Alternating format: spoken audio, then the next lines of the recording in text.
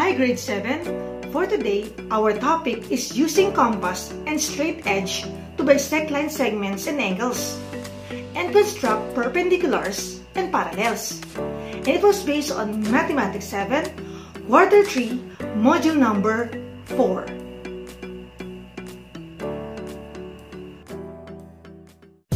Hi math lovers! Are you ready? Let's learn! Have fun! Because mathematics is fun! What I need to know. Here are our objectives. Number 1, use compass and straight edge to bisect line segments and angles. Number 2, construct perpendiculars, parallels, congruent segments, and angles with the help of compass and straight edge. Number 3, draw an image according to the given lengths and directions. What is it? According to Erdogan 2010, compass and straight edge are more important in constructing geometric structure than other drawing tools such as rulers and protractors.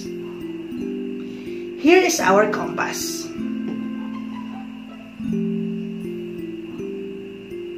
Here is our straight edge.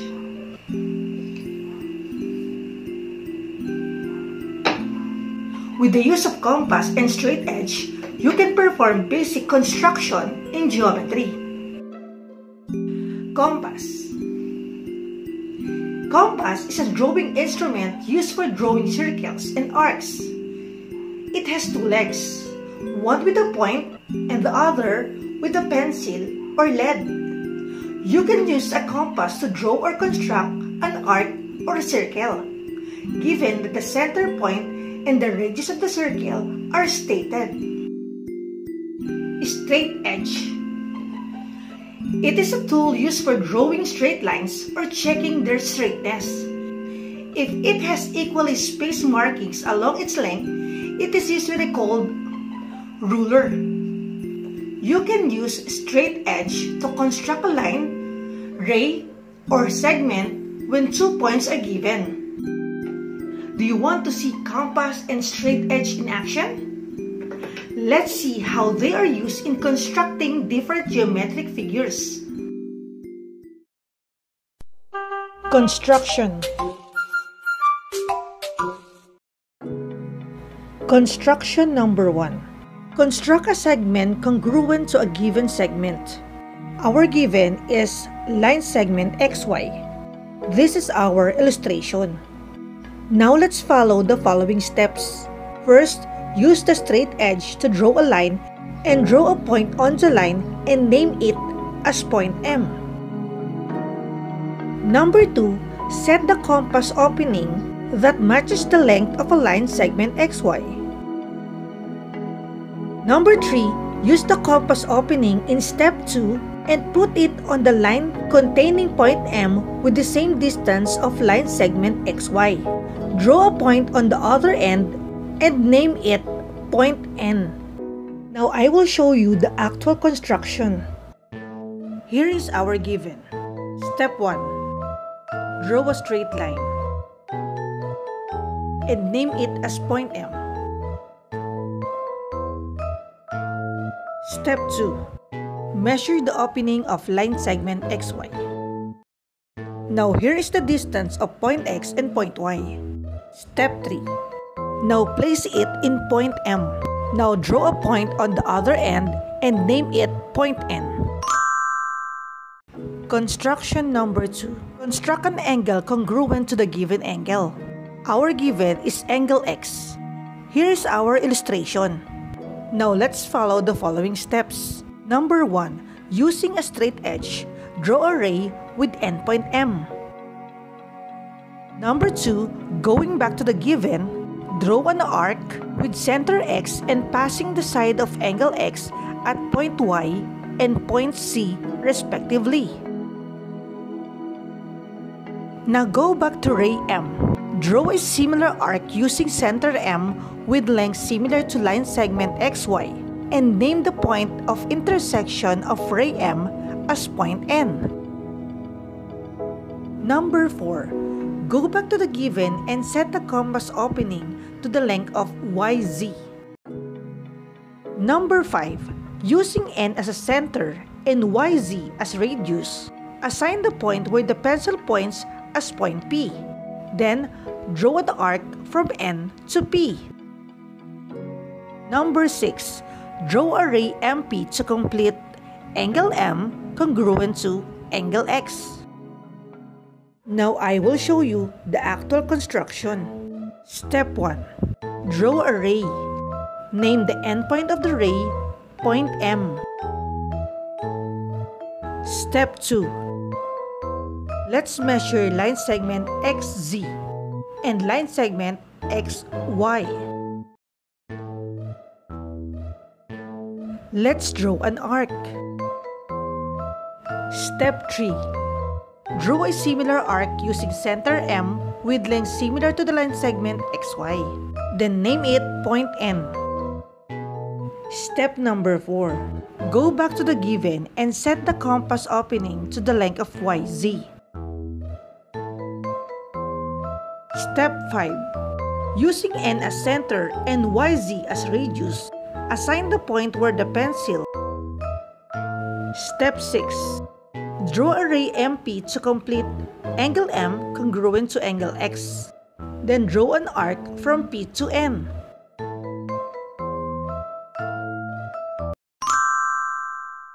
Construction number 3. Construct the bisector of a given angle. Now what is bisector? The bisector of an angle is the ray through the vertex and the interior of the given angle, which divides it into two angles with equal measures. Our given is angle X. Here is our illustration. Now let's follow the following steps. Number 1. Place points Y and Z on both sides of angle X respectively, where line segment XY is equal to line segment XZ, and draw an arc between points Y and Z with center X. Second step. Using Z as the center and any radius, draw an arc of a circle in the interior of angle X. See to it that the arc is more than half of the length of YZ. Step 3. Using Y as the center and with the same radius in step 2, draw an arc of a circle intersecting the first arc in step 2 and name the point of intersection as point W. Step number 4. Draw a line segment XW, which is the bisector of angle YXZ. Now I will show you the actual construction. Step 1. Place points Y and Z on both sides of angle X respectively. Step 2. Using Z as the center of any radius, draw an arc of a circle in the exterior of angle X. Step 3. Now same as in point Y. Mark it as point W. Step number 4. Draw a ray XW, which is the bisector of angle YXZ. Construction number 4. Construct the midpoint of a line segment. For our given, we have line segment AC. Here is our illustration. Now let's follow the following steps. Step number 1. Locate the endpoint of the compass to point A and the other endpoint to any radius, which is more than half of line segment AC. Step number 2. Create an arc passing through any radius in step 1. Step number 3. Do the same process in step 1 and 2, but this time use point C as the center of the circle and name the point of intersection of the two arcs as point D and E respectively. Step number 4. Use a straight edge to create a segment connecting point D and E. Step 5. Name the point of intersection of line segment AC and line segment DE as point B. And point B is the midpoint of line segment AC. Now I will show you the actual construction. Step 1. Locate the endpoint of the compass to any radius. Step 2. Let's create an arc.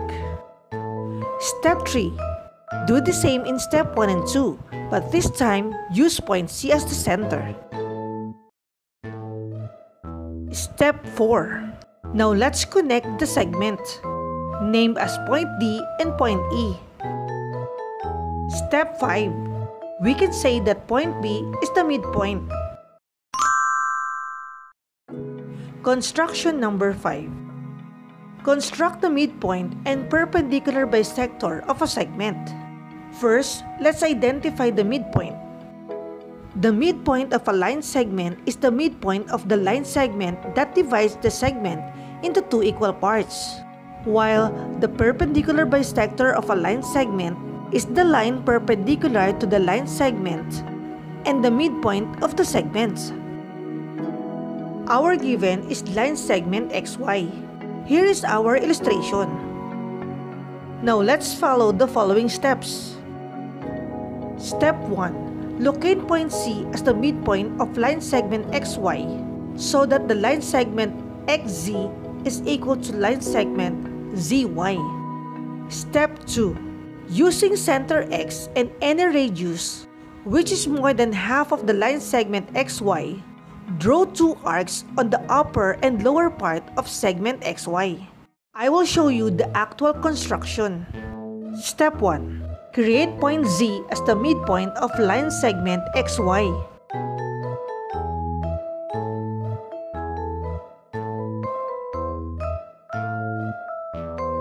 Step 2.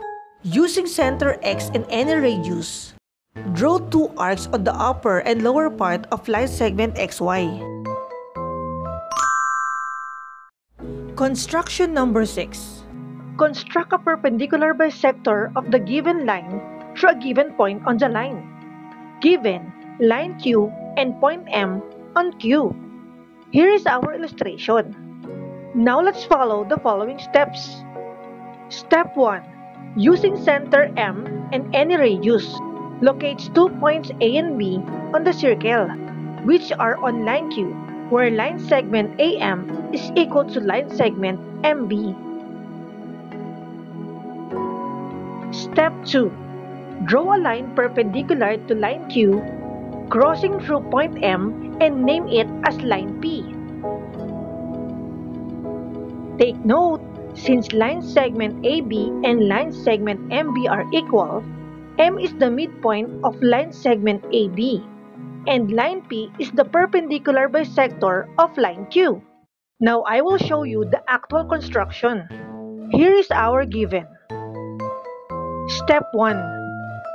Using point M as midpoint, locate 2 points to create a line segment that are congruent. Name as point A and point B. Step 2. Draw a line perpendicular to line Q, crossing through point M and name it as line P.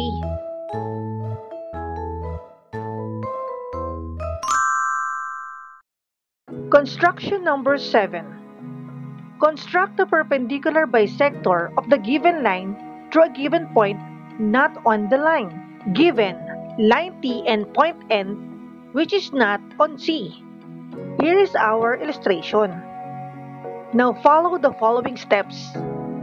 Step 1. Using N as a center, draw arcs of the circle using any radius which crosses line T and mark the point of intersections of the arc as point A and B. Step 2.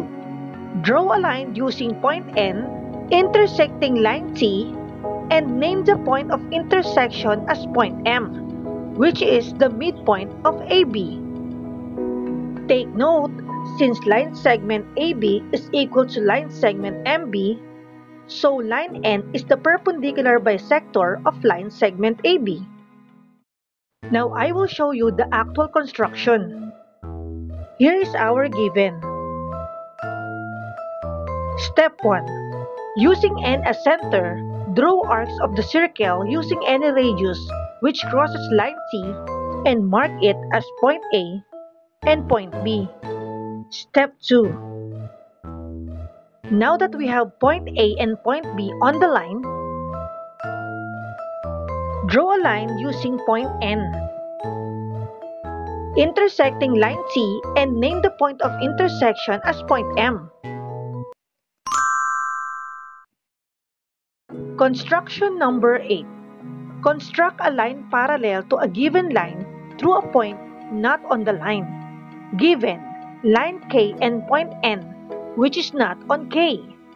Here is our illustration. Now follow the following steps. Step 1. From point N, draw a perpendicular line T to line K.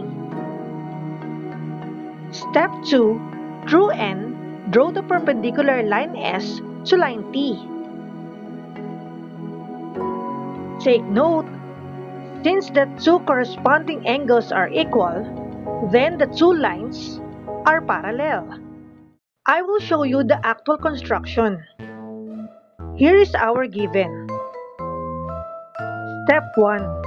From line N, draw a perpendicular line T to line K. Step 2. Through N, draw the perpendicular line S to line T. References.